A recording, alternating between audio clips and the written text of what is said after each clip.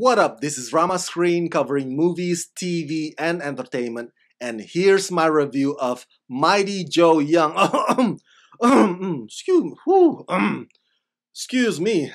What I meant to say is, here's my review of Disney Plus new movie, The One and Only Ivan. Hey, before you watch my review, please subscribe to my channel, press that like button, and ring that bell so you can get notified whenever I post new videos. And if you would like to help support this channel, please do so at patreon.com/ramascreen. That's patreon.com/ramascreen.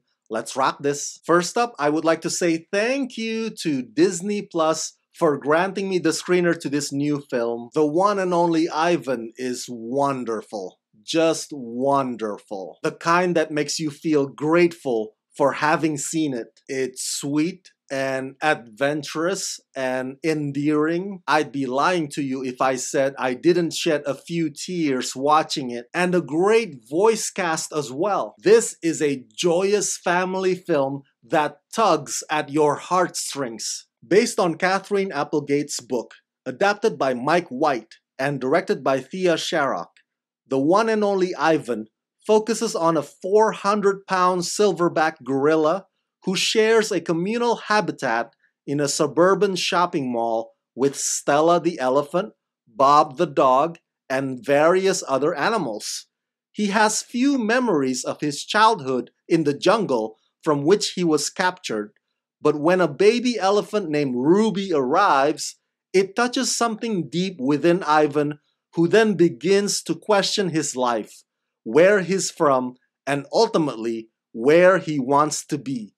Voice starring Sam Rockwell as Ivan, Angelina Jolie as Stella, Danny DeVito as Bob, Helen Mirren as Snickers the Poodle, Brooklyn Prince as Ruby, co-starring Ramon Rodriguez, Ariana Greenblatt, and Bryan Cranston as the circus attraction owner named Mac. I didn't know about this prior to watching this movie, but apparently there's an actual gorilla named Ivan who went through similar ordeal. Well, the book by Catherine Applegate kinda took creative liberty, but it does add to that heartfelt layer knowing that it's loosely inspired by real-life events. The mix of live action and CG in this movie is quite impressive. My God, the technology keeps getting better and better. I can't tell where one ends and the other begins. The emotional reactions on these animals' faces look so authentic, and screenwriter Mike White focuses on all the parts that matter, the parts that move the story forward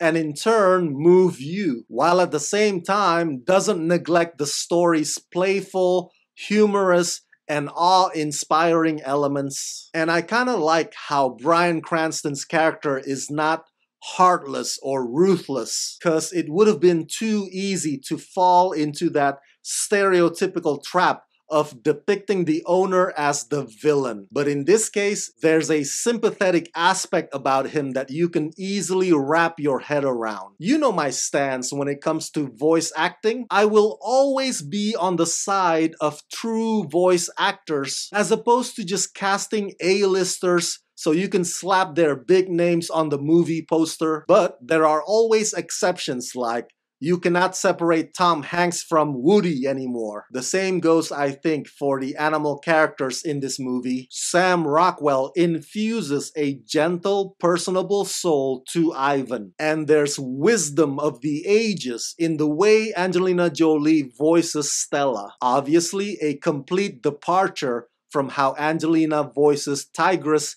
in those Kung Fu Panda movies. And Danny DeVito has done so many voice work over the years that even though you can tell that it's him, he voices this best friend comic relief Bob like second nature. Is The One and Only Ivan an agenda movie?